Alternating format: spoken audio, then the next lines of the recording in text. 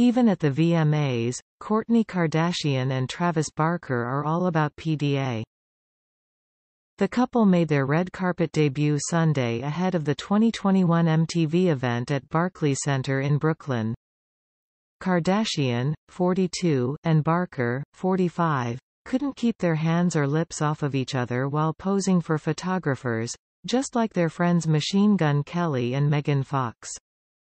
The Blink-182 drummer wore a black suit without a shirt underneath, bearing his many tattoos, while the Keeping Up with the Kardashians alum wore a black leather dress.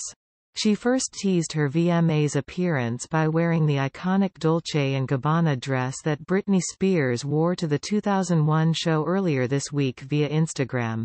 The pair's PDA-packed trip down the red carpet comes after they shared steamy snaps from their recent trip to Italy, which was just as jam-packed with makeout sessions. The duo first went public with their relationship in January and haven't been shy with showing affection ever since.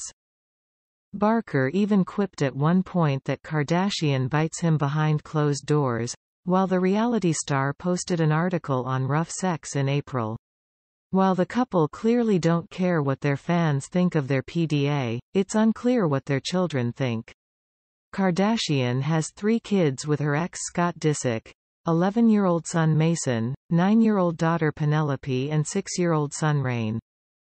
Barker and ex-wife Shanna Moakler have 2 kids, 17-year-old son Landon and 15-year-old daughter Alabama.